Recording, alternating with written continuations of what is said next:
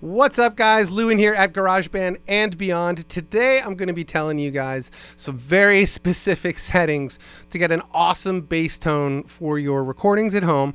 This is going to be for anybody with a 4-string electric bass. It'll work for any bass, really. There's definitely some lessons in here for all basses, but this bass is a P-bass knockoff. This is a rock bass from 1986. Check out that very 80s headstock, which I love. But yeah, stripped down, same pickup, same everything, just, you know, really stripped down. Super good cheap basses if you're looking for one. Anyway, the bass tone we're going to be talking about today is this one, and what I want you to hear as I play here is the evenness in volume and tone of each individual note, okay?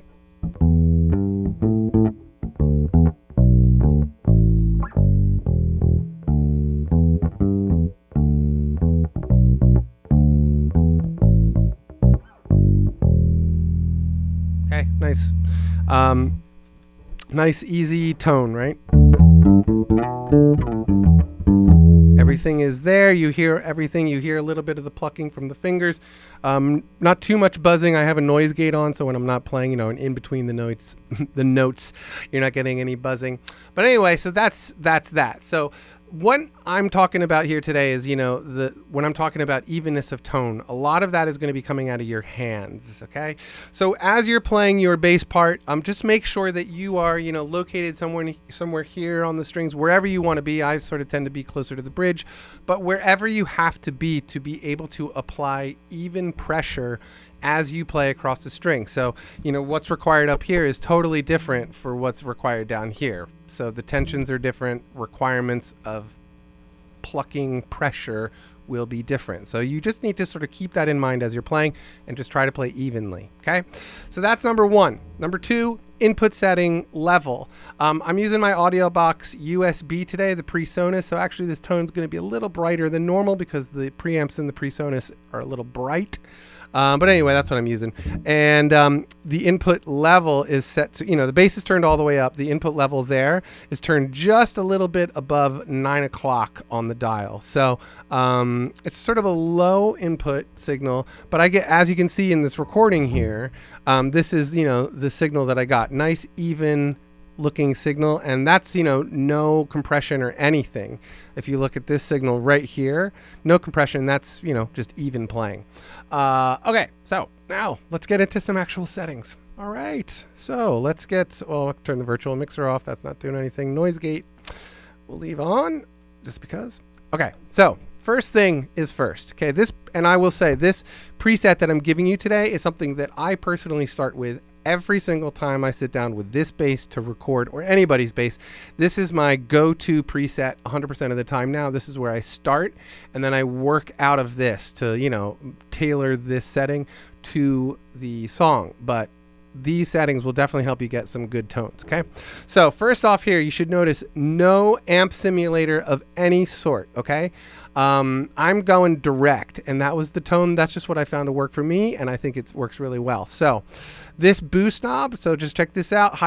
The high frequency cut is on, and the boost knob is turned just a little bit past 12 o'clock there. And the tone knob here is obviously on and is turned to number 3. If you don't know, number 1 is sort of dark and number 6 is super bright, okay?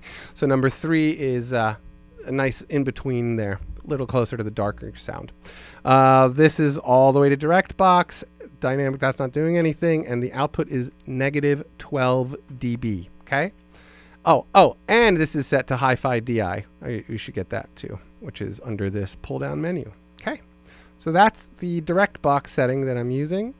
Next one up, oh, this is the big one. Get your pen and paper ready. Okay, so here's, let me move this down here. So this is what I want you to really study carefully here. So as I play, I want you to notice how nothing is going above negative 30 dB there. Right? You see that? So it's all staying right at that line in the middle where the EQ is hovering, if you don't know exactly what I'm talking about. But as I play across the board, across the strings here, you'll see very little frequency ranges popping up above that.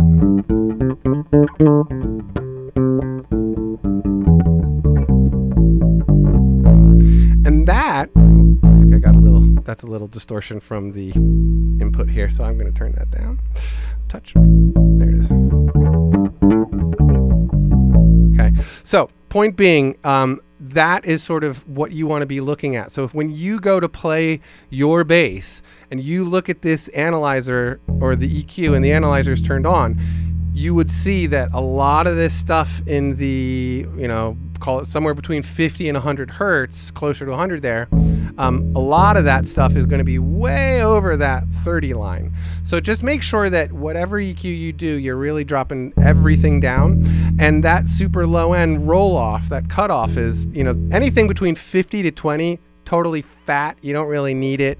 It's doing more harm than good if you want a good rich bass tone that has volume to it and it's not mushy and overbearing, right? That is not where good bass tone lives. Good bass tone sort of lives, you know, right below 100 hertz and 200. That's where that sound of the low end, that's what you were looking for. And not so much in the high end, but so anyway, let's go across these. Get your pen and paper. Here you go. Cut is 64 hertz. The slope's at 48 dB at the octave, and 0.39 is the Q. Okay. Low end is 82 hertz. The gain is at -6 dB, and the Q is 0.10. More low end. This has got a little bump up here. This is 285 hertz plus 1.5 dB, and the Q is 0.71. I'm looking at these numbers in the lower right-hand corner if you don't know what I'm talking about. This one, here we are in the mids, low mids. This is 485 hertz. The gain is +4. The Q is 0.71. And this is actually, well, let's see. No, these guys are off, so we could leave those off. And this one, actually, I did use this to cut a little bit. They're a little high in that 245 hertz. That 200 range is sort of problematic. It's always the area where a lot of squirreliness is. So 245 hertz at -2 dB, and the Q is 0.71. Okay, so that is the exact EQ setting that I want you to plug in to your EQ. Okay, and now we go down to the compressor, and this is the last bit of it. Okay, so I'm using, let's pull this in the middle. I'm using this FET electric bass. If you don't know, that is under guitars, and it is the second thing under guitars. Compression threshold is -9 dB. The ratio is 5 to 1. The attack is 59 milliseconds, and the gain is set to 0. You know, you can attenuate that as you need. And of course, the threshold, you will be attenuating a little bit, of course. But I think that 5 to 1 ratio really works nicely. And, but that threshold will sort of be up to your playing. But I think starting at -9 is a really nice place. It lets it breathe, but it comes out nice and evenly.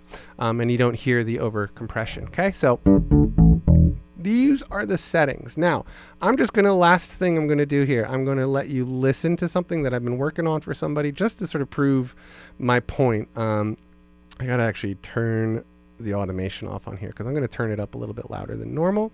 But this is the channel we're talking about. And, you know, don't forget I record and mix for you guys. And this is something a guy just sent me vocals and guitar, and I filled out the rest of it. So we're just going to give a quick listen, and I want you to just listen how the bass, this bass, that's exact tone setup, what it sounds like in a full mix. Here it is.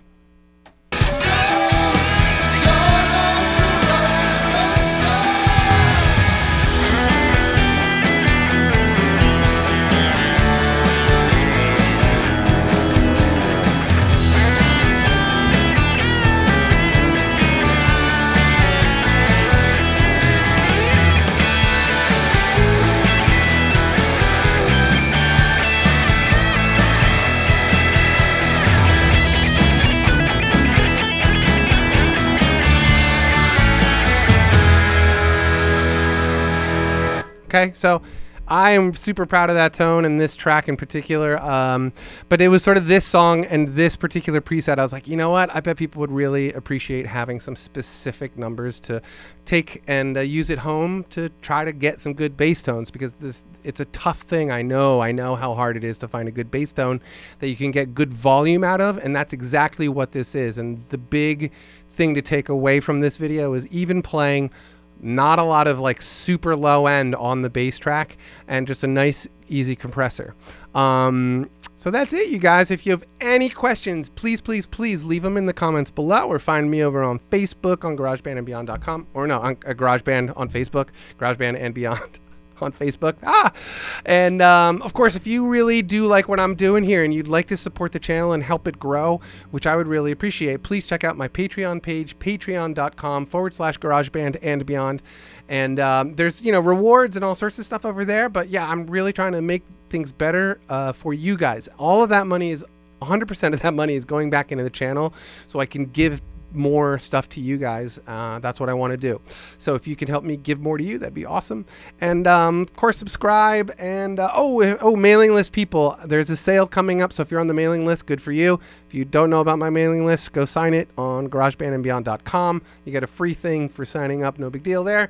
And I'm giving I do discounts on the equipment that I review, and we have an awesome sale coming up on microphones. So you guys, peace, have a great day, love you, talk to you soon, bye.